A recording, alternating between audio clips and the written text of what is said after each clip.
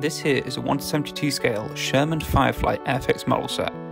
It's a tank that was produced by the British towards the end of the Second World War in 1944 and 1945.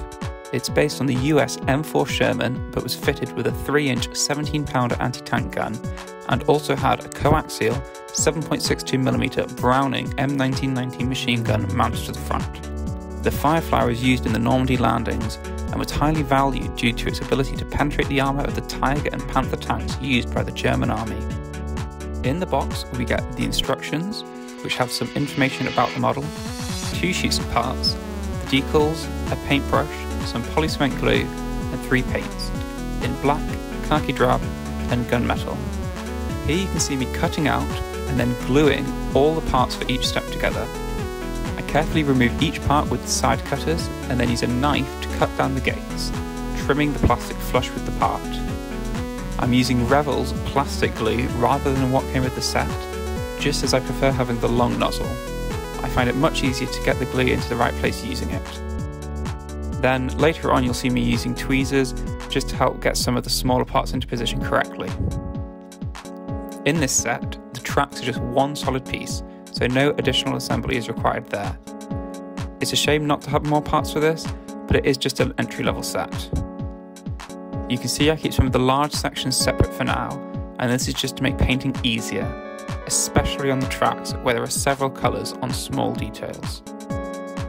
For the turret, you have to be careful when gluing it together, as you want the barrel to be able to rotate up and down in order to adjust its angle.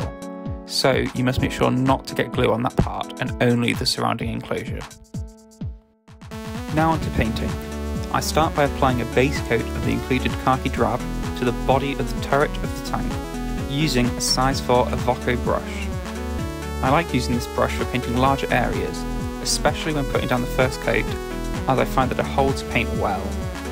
This takes me just under 15 minutes to do, and then I move on to paint the tracks. I'm doing these in track colour, which is Humbrol number 173, using a size 1 Coloro brush. These are general purpose brushes, although more suited to acrylic paints, but they're just what I have to hand and work fine for this. I'm leaving the wheels and supports inside the tracks alone for now, and I'll come back to paint those in khaki drab once this paint has dried. Then there's just one small piece left here to do, which I'm painting in gunmetal. After leaving this first coat of paint to dry, I'm back to apply a second coat, this time starting with the tracks, making sure that I get paint into all of the gaps along the track itself. Then back onto the body and turret of the tank. Going over them in khaki drab again, I actually paint the inside of the upper body part, as I realise that part of it will be visible from underneath the model once fully assembled. After finishing off the turret, it's back to the tracks, this time painting the wheels and supports inside with khaki drab, being careful not to get any of this paint onto the already painted tracks.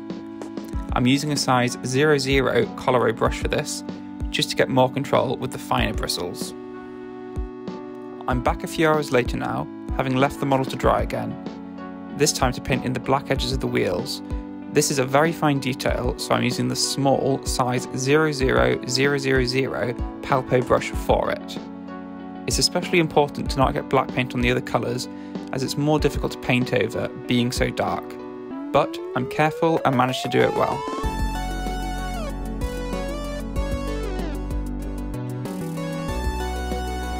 Then onto the fine details on top of the body of the tank, all done using the same Palpo brush again. I start by applying gunmetal to the various axes and other tools on the tank, and also paint the barrel of the machine gun in gunmetal too. Then I glue on the other small gunmetal piece from earlier.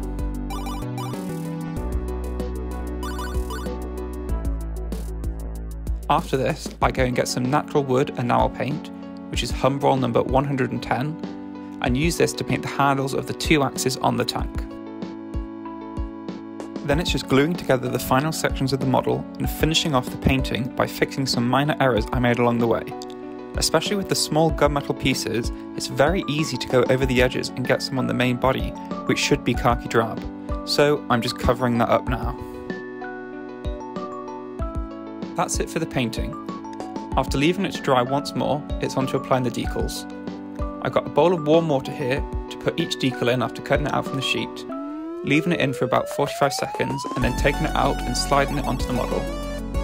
You can see I wet the area I'm going to apply it to beforehand, just to make getting it into place a little easier, and then I use the brush to position it. Once done, I'll dab it with some kitchen roll just to dry the area. On one of the smaller decals, it actually gets pushed away by a large drop of water before I have a chance to dry it. So, I just need to reposition it in the right place. And after finishing that, I think it's looking pretty good.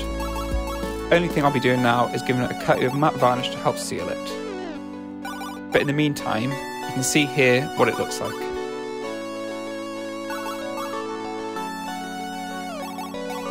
For the varnishing, I'm using Humboldt's enamel matte varnish, which is number 49. With this, you've really got to make sure it's thoroughly mixed before applying it, as it has a tendency to separate out into a solid and liquid layer.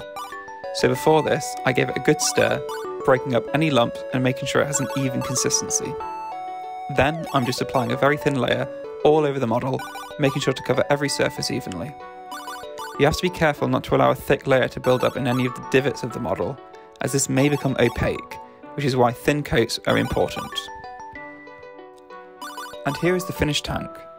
I'm very happy with how it turned out, and I think the final result is very good.